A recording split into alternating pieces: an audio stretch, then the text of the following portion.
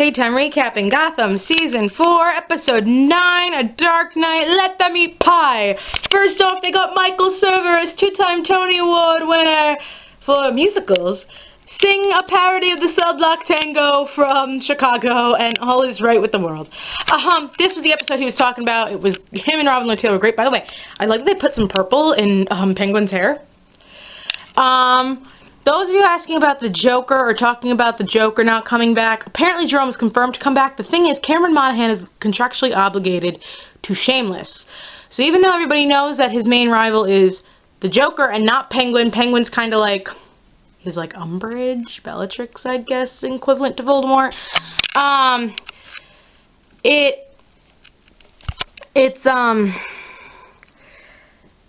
It's partially that, and I also think Bruce needs to be a little older still. Speaking of Bruce, I hate the way you're treating Alfred.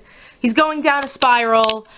We're seeing the playboy tendencies that he's probably going to keep, but he can go scratch for right now.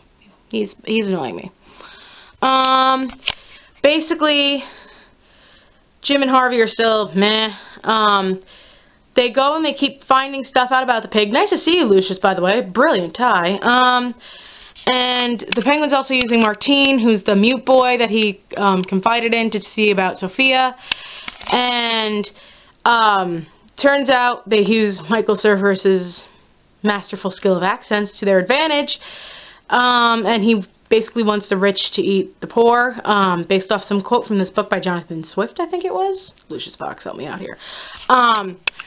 And basically, in order to save Martine, the Penguin forces everybody to eat their pie. He kills somebody who doesn't want to. Gordon ends up saving quite a few people, even after getting captured. And he ends up capturing the pig.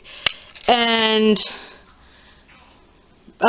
Martine tells the Penguin how he saw Sophia and Gordon making out, essentially. And that's how Penguin knows about Jim Gordon being